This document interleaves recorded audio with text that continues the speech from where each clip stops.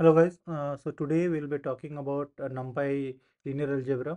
So in this linear algebra tutorial using NumPy, we'll be working on matrix creations and basic operations. Then we'll look into the matrix properties and transformations. Then we'll move to linear algebra operations, and then we'll solve some linear equations using NumPy. And then the final part we'll be looking into the singular value decompositions, that is SVD. So how we can do this SVD using NumPy. So we'll be looking at. So let's move directly into the code part. Okay, let me just clear all the outputs. Yeah. So this is how you will just import NumPy as NP. Then you can you can import a linear algebra from NumPy as import NumPy dot linear ALG at as LA. And then this is just for separation of the e to the power something will come if it is a longer floating point number. So that's why what we are doing, we are just having a precision of 4, and then it will look good. Okay, so let's just run it. And then the basic creation and operations, I think we did it in the past. Just a minute. Yeah. So what happened was we created this NP array in the previous tutorial. So we'll just to create a basic matrices, we 2D matrices, you just need to put that a 2D array. There will be rows and there will be columns. So in this thing, this is a 3 by 3 matrix. So I've also defined A, and then I have defined B, and then we were just printing matrix A and matrix B. Then matrix addition is basically A plus B. So A plus B will do element wise addition. So A plus will do element wise A and A and B. So this will be first element of the matrix. New matrix will be A 1 plus 9, 3 plus 8, 3 plus 7, and so and so. Okay. Similar Similarly, there is one element wise multiplication. So element wise multiplication will be same. It will be 3 by 3 matrix, but it will be element wise like a matrix. So one will be multiplied with 9, 3 will be multiplied with 8, and 3 will be multiplied with 7, 4 will be multiplied with 6, and so and so. In matrix multiplications, it will be the first number will be basically will multiply this row into this column. So 9, 6, and 3 will be multiplied with this, and this will become the first element of the new matrix. So basically 1 into 9 plus 3 into 6 plus 3 into 9, 3 into 3. So this will become the 1 into 9 is 9, 9 plus this is 3 plus 3 into 6 is 18, and then again 9. So it will become 36. Okay, so let's just run it and we'll see how what we are getting. Okay. So see, uh, so this is matrix addition is simple element wise addition, and matrix multiplication is by row into column for everything. Okay, and this is element wise multiplication basically.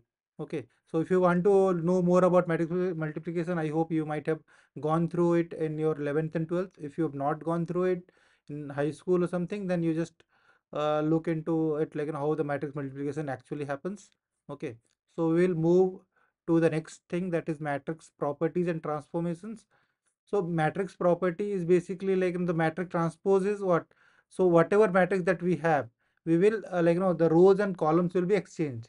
Okay, so when you want to find the diagonal of A, so basically all the diagonal elements will be printed out here in this thing, and we are creating a diagonal matrix. So diagonal matrix is basically matrix in which you have the diagonal elements as non-zero elements, others will be zero elements. Okay, so let's run it out and we'll see how we are getting. Yeah, see. So diagonal matrix is this is as I have put 4 numbers, so that says a 4 into 4 matrix. If I just remove one number, then it will become 2 by 2 matrix, a 3 by 3 matrix. Okay.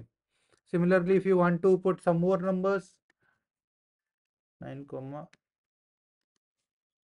8, so this will become 5 by 5 matrix. Okay, and diagonal elements are there, and rest of them are 0 0. Okay, so now let's move to the next part of it. So we'll find in this, we are finding the determinant and inverse of the matrix. So determinant of a matrix is you found out by we'll do just whatever LA dot dit, and then we'll pass on the matrix out there. And to find the inverse, simply it's like, LA dot inverse A.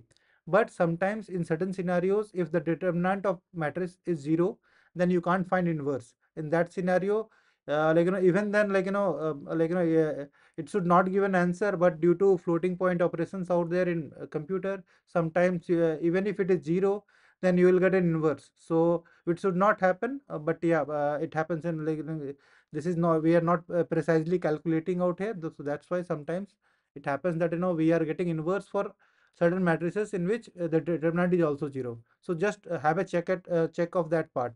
Okay, and we are just verifying whether this inverse is correct or wrong. So what we will do, we will multiply A into A inverse, and this should give an identity matrix. So identity matrix is a diagonal matrix with the values 1 1 1, and the rest of the values will be 0. Okay, and then in the final part we are calculating the eigenvalues and eigenvectors. So these eigenvalues and eigenvectors are quite important in, in machine learning. So it will be used, in PCA also, in SVD also. So everywhere this eigenvalue and eigenvectors is required. So to find an eigenvector and eigenvalue of any matrix, you just do LA dot EIG, and then you will pass the matrix and you will get the two values. Okay, so let's see how it comes. Yeah, so see, we have got the determinant, that is non-zero determinant, then we have got the inverse of it, and then A into A inverse, we have got an identity matrix. So this 0 minus 0 and 0 is just due to the floating point thing. It should be ideally 0 0. So minus 0 here you can treat it as plus 0 only, and then these are the eigenvalues, and then the eigenvectors corresponding to the eigenvalues. Okay, then we are going to solve linear equations using NumPy. So see, what we are doing is, we are creating a coefficient matrix, and then we are defining the constant also, and then will solve, there is LA dot solve. We just need to pass on the coefficient and constants, and then we can get the value. So this is for two variable, it can be for three variables also. So then we'll have to create a 3 by 3 thing here, and here also it will be 3 into 1. Okay, so it's 2 by 2 for that. That's why we are finding only x and y. Otherwise, if it was x, y, z, then we would have meant 3 into 3, and it should be 3 into 3, and here also it will be 3 into 1. Okay, so let's run it out. See, so we have got the values of x and y. We are just trying to verify whether we have, whatever we have got is correct or not. So see, we have got uh, 2x plus y should be 5. Yeah, the final verification is also same, so it's good. And to find the final part is, we can find the SVD. So singular value decomposition. So what happens in certain images and all those scenarios is, you need to find features of it. So we do, any matrices, any matrix can be divided into three separate matrices, U, U sigma, and then V transpose. So what we are doing here is, in NumPy, it's a simple thing, just call SVD and then pass on the values. All the three values will be there. Otherwise, when you do it manually, it's a long, lengthier process.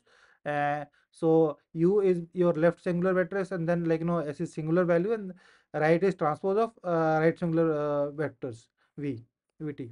So just run it out, and you will get your values. So someday I'll look into the maths of it, because SVD is very important in linear algebra. It's like in PCA also, all these things are quite important. So I'll be doing a maths class on it. Okay, so see, we have got the three three matrices. So we have converted a single matrix A into three things. Okay, when you multiply this thing, it will become an A. Okay, so I hope you have liked today's video. Do like, share, and subscribe. Thank you, everyone.